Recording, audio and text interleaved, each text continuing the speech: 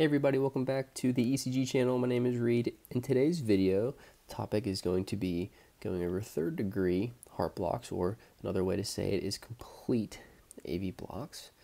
And so as you can imagine, this is the most severe form of AV block, where we have complete destruction of the ability to conduct from the atria to the ventricles via the AV junction. And so let's talk about, like we always do, anatomy, and talk about via the anatomy what the criteria is going to be to diagnose somebody with a complete AV block. So remember, we have this cardiac skeleton that is this connecting tissue, connective tissue that makes sure that any sinus beats that propagate through the atria get funneled down to the ventricles via the AV junction, right? And so the AV junction, we said, is comprised of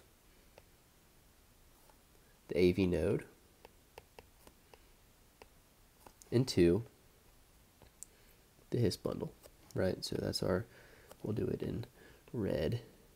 So we have the AV node proper, and then we've got the His bundle. So number 2 is our His bundle. And so these are the two structures that take the signal from the atria that comes down, delays it by, we said the AV node delays it by typically 120 to 200 milliseconds, and then it passes it down. But in people with a third degree heart block, or a third degree AV block, no signal can pass the AV junction. So the AV junction, no signal can pass. So oftentimes we get sinus P waves that are unable to conduct, okay? And so how do the ventricles beat, right? Because if no signal is getting down to the ventricles, how do the ventricles beat? Well, ideally, you're able to generate escape rhythms. You can develop, if the His bundle is still functional, if we have a functional His bundle, we can develop a junctional escape rhythm. And a junctional escape rhythm occurs at a rate of 40 to 60 beats per minute, right? Those are narrow complex beats because they take the normal His-Purkinje system when they do happen. But if the junction is diseased, if the junction's not able to conduct, because that's part of our AV junction block, if this person with a third degree heart block, then we resort to a ventricular escape beat. And so we know that ventricular escape beats are only at a rate typically of 20 to 40 beats per minute, so maybe just enough to keep you alive.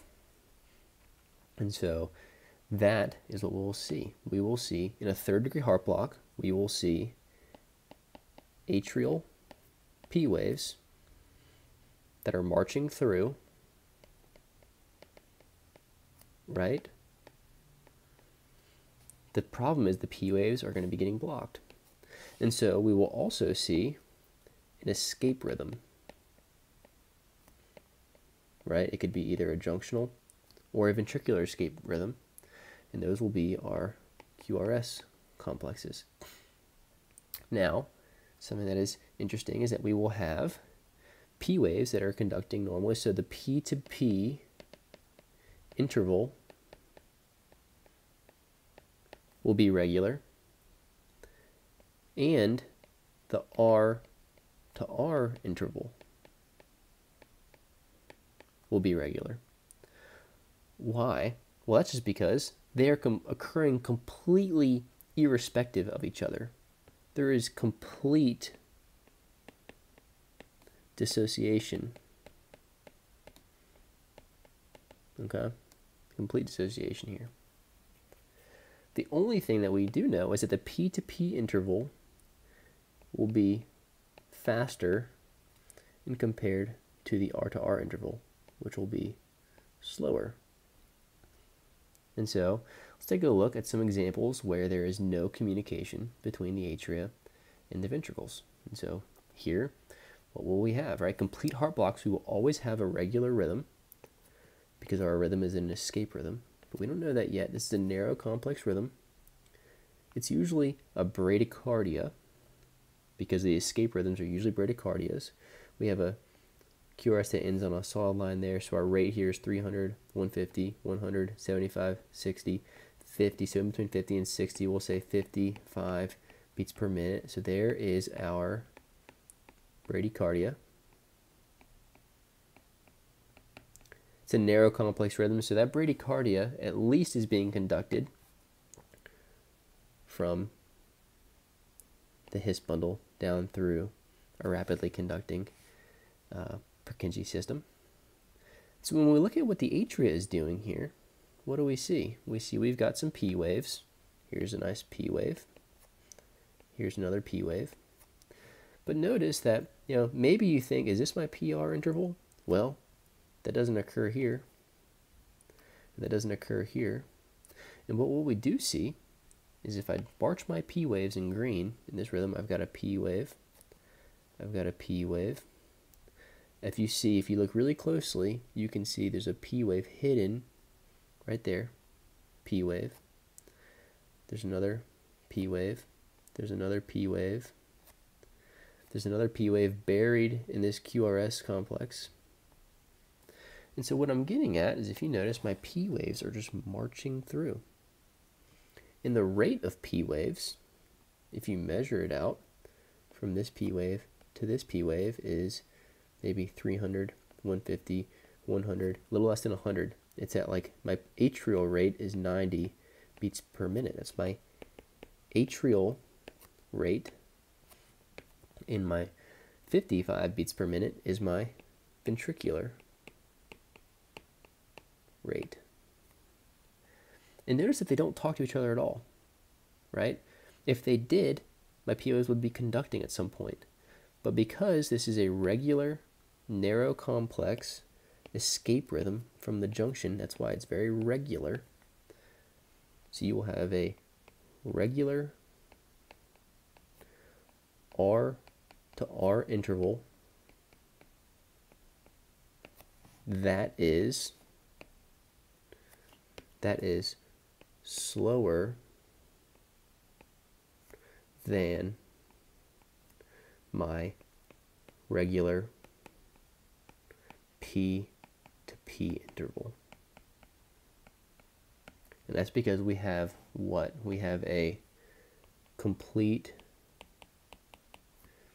AV block, or a complete heart block, or a third degree heart block. There's no communication. Let's look at the next ECG, another example here. We have another narrow complex rhythm. It's regular, right? You can see it's regular throughout the entirety of the strip. If you measure my rate, sometimes you can't spot these until you measure the rate. And you see I've got a QRS that's somewhat on a solid line. We'll measure the rate 300, 150, 100, 75, 60, 50. This is like 42. So we'll call this 48 beats per minute is my ventricular rate. And I look to see what the atria is doing, and I see I've got some P waves. I can see my P waves best in lead V1. I've got a nice P wave there. I've got a P wave that's on top of that T wave that doesn't seem to conduct to a QRS. I've got this P wave that lands right in front of that QRS, but notice that the P waves are not landing right in front of the QRSs every time. Right, there's my other one that's right at the end of the ST segment. So I'm looking for a pattern, right? Someone might think, well, Reid, doesn't this P wave conduct to that QRS? Well, no. Just because the P wave, the P wave is representing depolarization of the atria, right? So we get this wave of depolarization through the atria. Just because that happens to happen right before the QRS doesn't mean that that is the signal that conducted down. It doesn't mean that. It just means that that P wave happened to occur right before a junctional escape rhythm in this case. It's just the timing of it, right? And you know it didn't conduct because look at the other QRSs. That one doesn't have a P wave in front of it. That one doesn't. That one does, but it's a different relationship than this one. We don't expect that to be normal AV junction behavior. So what do we have? We've got these P waves that are just marching through. Look at that P wave buried around that ST segment. P wave, P wave. What is the rate of P waves if I measure from this one to this one? It's 300, 150, 100, 75. This would be 60, so about 68 beats per minute. That's my atrial rate. So I have a normal atrial rate. I've got a normal ventricular rate that's regular, but my ventricular rate's slower than the atrial rate, and there is no correlation between the P waves, which are my atrial waves, and my QRS, which are my ventricular waves. So because of that, that is diagnostic of a third degree complete AV block. And so, luckily, this is a third degree complete AV block with a junctional escape rhythm, right? So this person's AV block, we said there are two structures at the AV junction. We said there are two structures at the AV junction. There is first the AV node itself, and then there is the His bundle. And so either of these, if they're completely diseased, can lead to a third degree block. Now remember, if the AV node is what gets completely blocked, I still have my His bundle that can create my junctional escape rhythms. And those junctional escape rhythms are usually at a rate of what?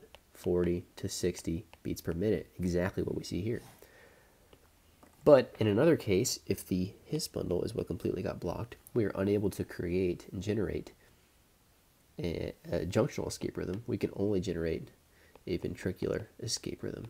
So a ventricular escape rhythm would be a wide, complex QRS, and it would be slow, right? It would be 20 to 40 beats per minute. That would be if I had a ventricular escape. Same concept, but slower. So I hope this helps you understand third degree complete AV blocks. What's the treatment for these people? They all get pacemakers, right? They need a wire to go into their ventricles to make sure that their ventricles beat the appropriate rates. And third degree AV blocks, some of the big issue is that the atria is squeezing, but the ventricles aren't squeezing right after all the time, right? And so these people, their hemodynamic efficiency is worse. And so that's why it's important to get a pacemaker that can really sync the atria and the ventricles together, because right now they are not in sync, right? And so this causes hemodynamic dysfunction for people. It can develop heart failure, fluid retention, all sorts of things. So hope this helps. If you have questions, feel free to leave them down in the comment section below. Don't forget that you can download these PDF documents for yourself so that you can make your own notes and you can save them for later. And thank you so much for staying tuned. I hope this series has helped you all. And yeah, have a great rest of your day. See you on the next ECG video.